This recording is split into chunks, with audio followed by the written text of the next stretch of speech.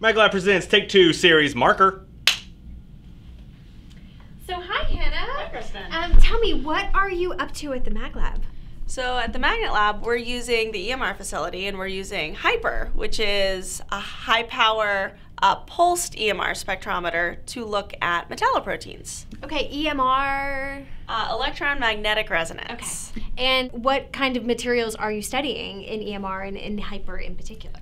So we're studying a protein that has an iron center and a manganese center. And we're really excited about this protein, or interested in this protein, because it's found in tuberculosis, but it's found in strains of tuberculosis that are pathogenic and virulent. And so it's correlated with the virulence of the organism, and we're trying to understand what this protein does and why it's so important for the organism to survive. Fascinating. So you're basically using the EMR facility to learn more about tuberculosis.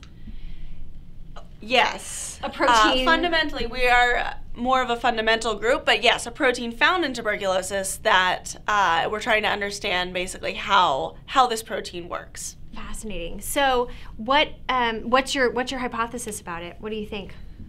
So I think this protein uses manganese and iron instead of two iron centers to get around the host immune response. Mm-hmm. So one of your primary immune responses when some bacterium invades mm-hmm. is to withhold all of the iron, because bacteria need iron. Mm-hmm. So if bacteria can evolve a way to replace one of the irons with manganese, then they have enhanced fitness for survival.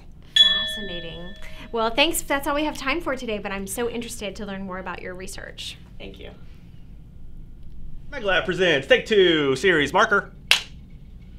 Hi, Hannah. I'm Ryan. Hi, Ryan. Nice to meet you. Hi. I'm really interested to hear about the research that you're doing this week at the MagLab.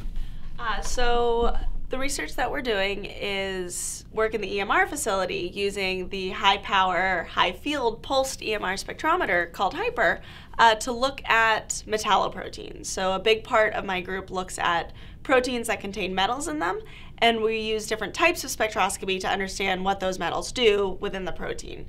And so one of the types of spectroscopy is the EMR spectroscopy that we're doing here. I see. So can you tell me a little bit about whether or not these types of molecules are occurring in nature and where you find them? These are naturally occurring molecules. They're naturally occurring proteins, and the one that we're studying here is actually we're really interested in it because it's found in tuberculosis, but only in virulent strains of tuberculosis. So it's thought to correlate with the virulence of the organism or the pathogenicity, and because tuberculosis is such a major problem around the world, if we can understand different factors that help these organisms survive in hosts, then we might be able to start addressing that from a new angle.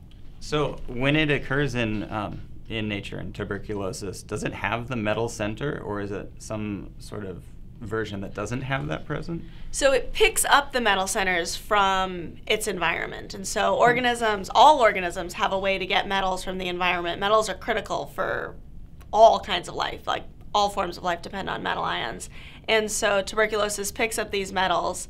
And the cool thing about our protein is that rather than have two irons, like most of its related sort of neighbors, it has an iron and a manganese. And one of the first things that a host does as an immune response is to really starve the pathogen of iron. So if these pathogens have a way to withhold the iron, or rather use something other than iron in place of iron, then they can do much better or have greater fitness. Oh, sounds like we're out of time. Thanks for the interesting explanation. For more information on Hannah's research, please visit this web link.